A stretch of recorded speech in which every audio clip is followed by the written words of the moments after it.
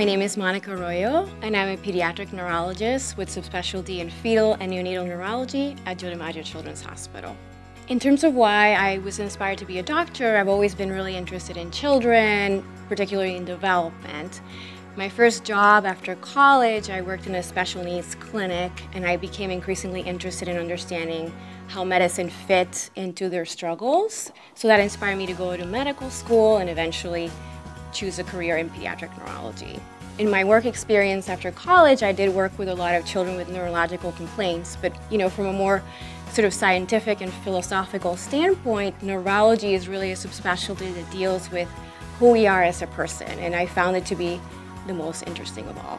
My approach to families of kids of any age is sort of treating the whole family unit as my patient. So even if it's in the NICU where patients are still not able to communicate, or if it's in the clinic with an adolescent, I still take into account not only the child's perspective of the problem, but also the parent perspective is really important. So I try to be a listener in these situations. I know doctors want to fix things and come with their own agendas, but I really try to step back and listen more than what I say, so I can really get a good picture of what is going on.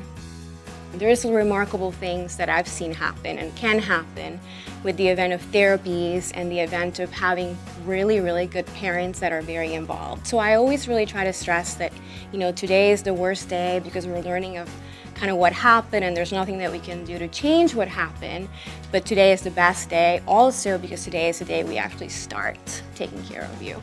I feel very privileged to be working at DiMaggio as part of the bigger memorial system. There's really a wealth of subspecialists pretty much in every field. So a lot of the cases that I deal with have either neurosurgical concerns or surgical concerns or concerns with pretty much any other subspecialty. So it's been really nice for me to be able to pick up the phone and share ideas with pretty much every other member of the clinical team to provide the best care for the patient. I feel very blessed and lucky to be a neurologist. It is a wonderful field to be a part of because you're learning all the time and helping all of the time a lot of families.